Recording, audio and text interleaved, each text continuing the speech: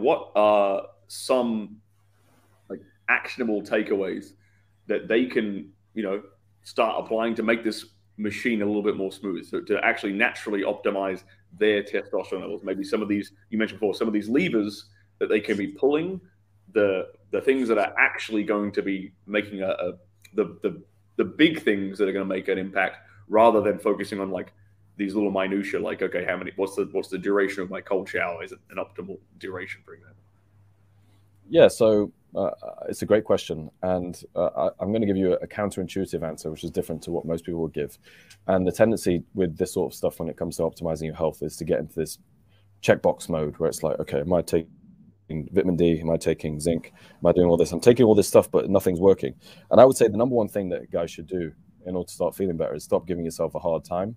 That's the number one thing. It's like, we don't talk about this as men enough, but as men, we've spoken about this, but we have like the burden of performance. So we have to perform, and no one gives a shit about us if we don't perform, right? So it's up to you to perform. But if you're constantly giving yourself a hard time and constantly beating yourself up about why you don't feel the way that you want to feel, etc., you're not going to feel any better. You're not going to be motivated and driven to want to change that situation, right? So the number one thing that I find that I counsel on is that actually stop being so hard on themselves. Because here's the thing: if you don't devote so much energy to being hard on yourself all the time and giving yourself and like beating yourself up over minor transgressions and mistakes, then you have more energy to devote to feeling better and putting that energy into things that you want to do and to making your, because at the end of the day, what is it that you're doing all this stuff for? To optimize your health, if not to feel better. And so if you can't give yourself permission to feel good about yourself now, even though you might not have the ideal physique, you might not be performing in the bedroom the way that you want, if you don't allow yourself to feel good about yourself and give yourself permission to feel okay and not beat yourself up for mistakes, then how are you ever going to feel good? Because trust me, if you still have that mindset after taking testosterone, if you stay taking all the things that we're going to talk about today, and you still beat yourself up, you're not going to feel any better. So it doesn't matter. So I would say that's the number one thing, because as men, we tend to be super, super hard on ourselves and give ourselves a hard time. But we think that's going to motivate us, but it doesn't motivate you, because you're putting all that energy into being hard on yourself when you could devote it positively. So I would say that's the first thing. The second thing is like the most actionable thing, I think, is like work on one thing at a time. Because guys have a tendency to like focus on many things and try and optimize all different areas: sleep, hormones, stress, all those kind of things. And I think that I'm a big fan of focusing on one thing at a time, that the thing is going to move the needle the most. And then once you've done that, focus on the next thing. So for most guys, the thing that's going to move the needle the most, in my experience, is sleep.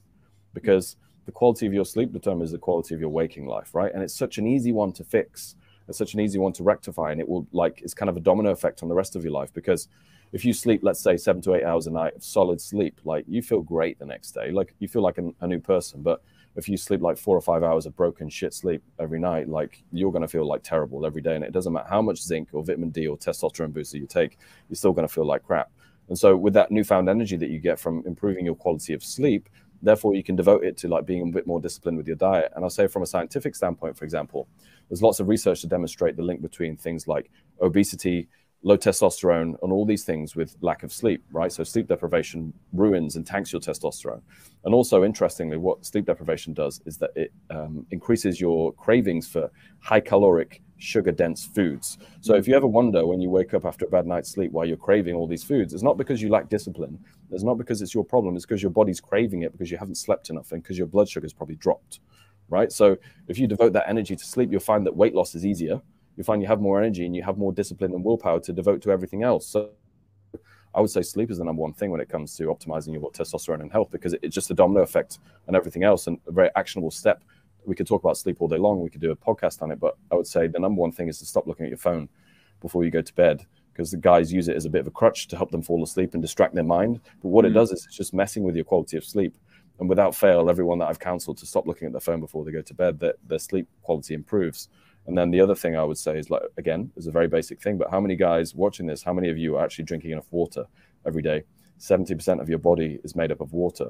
And you want to like look at all these testosterone boosters, but you're still drinking like 1 cup of water a day, right? So if you haven't mastered the basics, guys, don't try to, like the old adage is, don't try and run before you can walk, right? So I always believe in getting those foundational things right, and then you can move on to the more, the sexy things.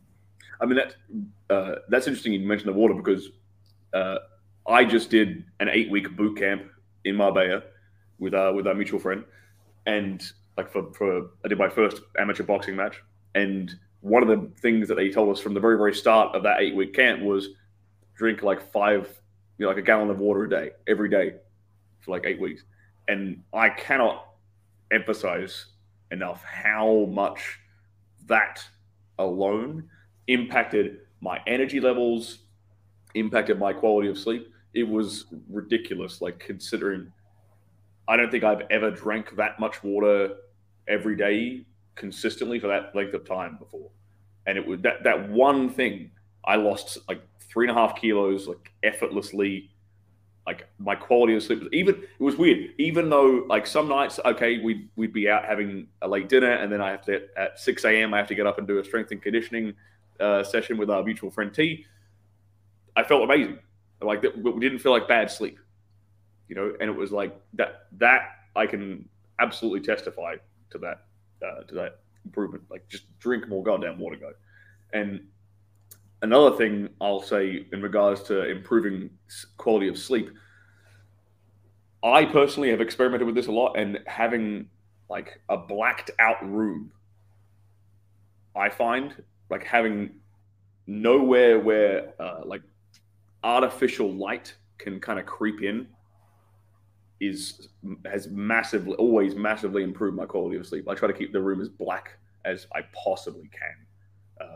From the like so that room I go to sleep, there's not a single crack of light coming in, and so I feel like I'll even though I'm not necessarily waking up to sunlight, when I wake up the sleep has been kind of uninterrupted, because I've maybe I'm wrong with this, but I've heard that your body like even your skin cells has like light receptors where it can like if it gets exposed to light, it can signal your body to start, you know, like that waking up process. And like you can kind of make sure you don't start that too early by just having a completely black room. Do you know anything about that?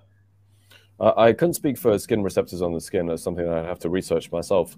But it makes total sense, because your exposure to sunlight dictates your circadian rhythm and like how your body clock functions, right? So if you think of how our bodies evolved and how our ancestors lived, they would get up in the morning from sunlight, and then they would be like in bed or like in the cave or whatever by the campfire when the sun goes down, and so they wouldn't have any exposure to light. And so what your circadian rhythm, exposure to sunlight, like kind of modulates your circadian rhythm, and your circadian rhythm is like your sleep-wake cycle, right? So basically dictating what time you go to bed, how quickly you feel tired before you go to sleep, and all of those kind of things. And it also stimulates the release of a hormone called melatonin, which helps you fall asleep at night. And so if you find that you're struggling to fall asleep at night, and it's a real struggle to fall asleep, a lot of the times it can be because your sleep-wake cycle has been disrupted, because you probably got too much exposure to artificial light. And sometimes a really good hack that you can do in the morning is just like get exposure to sunlight first thing in the morning, and that can reset your circadian rhythm and make it a bit more natural as the way it's supposed to be.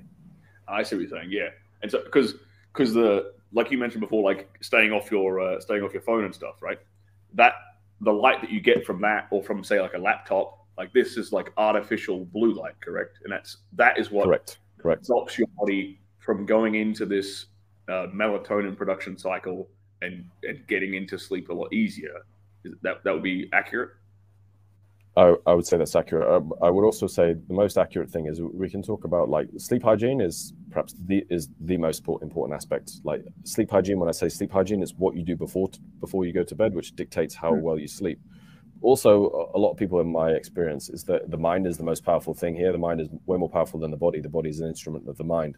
And a lot of people have a story about their sleep or about their health in general, right? And so anyone watching this, it's important for you to identify what is the story that you've been telling yourself about your health. Have you been telling yourself the story about your health, which is that I'm always feeling tired, I always feel like crap, every day's bad, my sleep's terrible, etc., etc.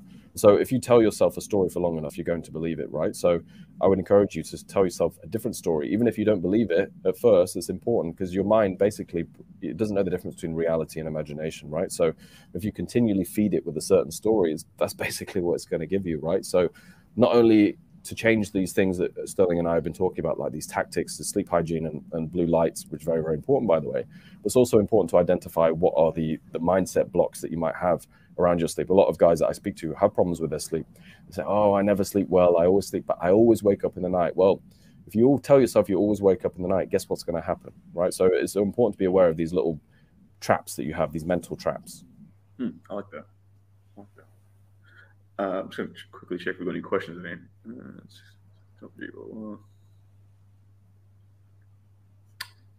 That's an interesting question. Yeah, from Mike. How do you know if you're drinking a low amount of water or too much water? Like, how do you know if you're drinking enough water, basically? Well, I would always err on the side of you're not drinking enough water. Most people just don't drink enough, right? So I wouldn't worry about that as a problem. But like the old adage is that if you can see your pee is clear, right? I don't know if that's really an accurate gauge or not. Some people have an issue when they drink a lot of water. I'm going to the bathroom too much. Well, sorry to say, but that's part of being hydrated. So you just go to the bathroom more often, right? That's just part of being hydrated and drinking a lot of water. But I mean, when I was drinking doing this boot camp and drinking like a gallon of water a day, like 5 liters of water a day, because I was sweating so much, I actually didn't pee that much. I wasn't constantly going to the bathroom because I was just sweating it out because I was we're doing sprints on the treadmill every day and like this kind of thing, and we're sparring every day. So that for the guys listening to that, it's like if you're drinking a lot of water and you're peeing all the time, well, you might not be sweating enough. You might not be hitting the gym enough because like it's supposed to, that's kind of how you cool down. You evaporate, and that's how your body cools its temperature down. That's what the water's for.